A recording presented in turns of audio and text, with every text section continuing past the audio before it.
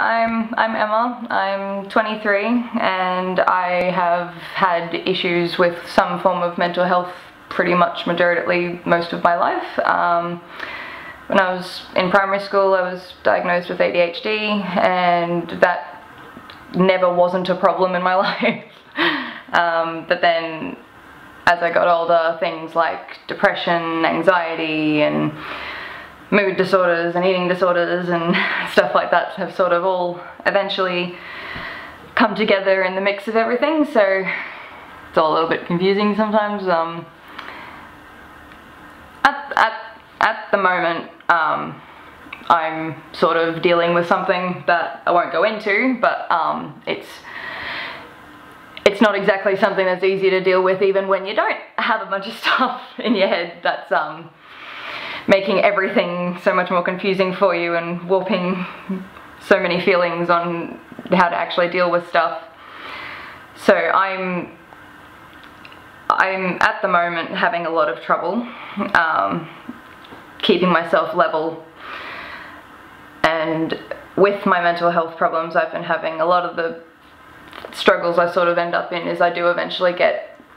suicidal and have very frequently gotten suicidal in the past. I've been admitted to psychiatric facilities quite a few times, and they've all had relatively different outcomes each time, relatively different doctors and diagnoses and stuff.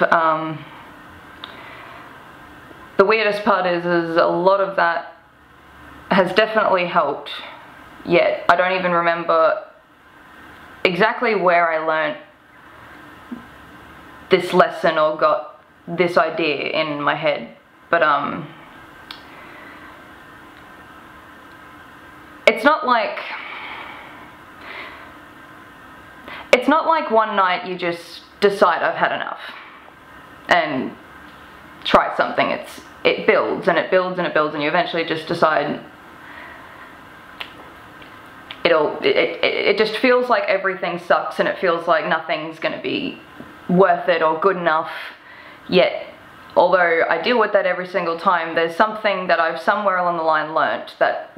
somehow seems to keep me here. And that's sort of, when I'm in that moment, I sort of look back at when I felt that way last time. And I don't really compare whether it was feeling as bad or if I'm feeling worse now or like worse than last time or anything like that. I just go back to where I was last time I was feeling this, and last time I was feeling like taking my life basically, and I try to think about that moment and what has happened to me just in that period of time. Even if I thought that exact same thought a week ago, and everything else in between, everything else that happened was just awful, didn't feel like it helped, didn't feel like it helped the case, didn't make me feel any better about wanting to stick around, I would just somehow find anything that was good about the time between when I could have done that then and still thinking about it again now. Like, even if it's just something as simple as every other day was horrible, but one day or for 1 hour in that week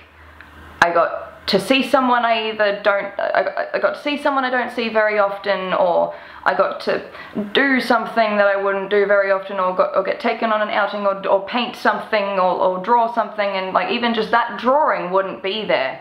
if I chose it then as opposed to waiting till now. And I sort of do that every single time, and every time I get there, no matter how frequent and horrible it is anyway,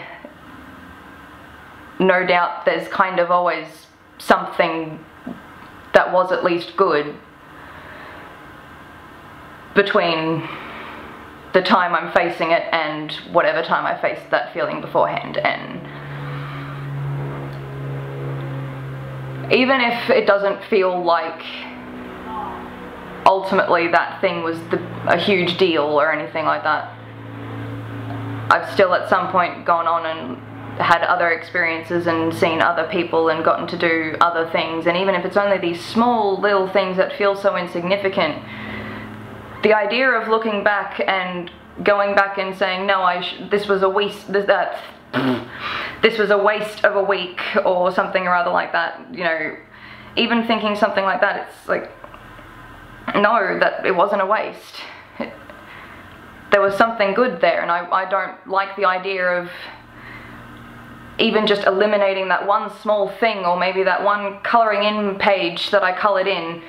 that just wouldn't have been done if I had made that decision then instead of now, and so many other things just wouldn't happen, or I wouldn't do, or people I wouldn't see if I chose it today. And there's things that are going to happen tomorrow, and there's things that are going to happen in a month, and things that are going to happen in a year that just won't if I don't focus on them and how they might make me realise, I suppose, how worth it was to hold on, even if at the time it just doesn't seem worth holding on. I can think back now at every single time I've thought about it, every single time I've practically been there about to do it, and there's always been something that I could never let go of now. I couldn't let go of any of these things that I've experienced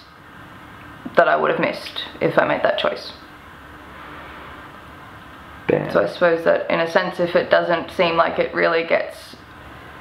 brighter straight away one way or another, and even if it's not in the way you want it to, it still does.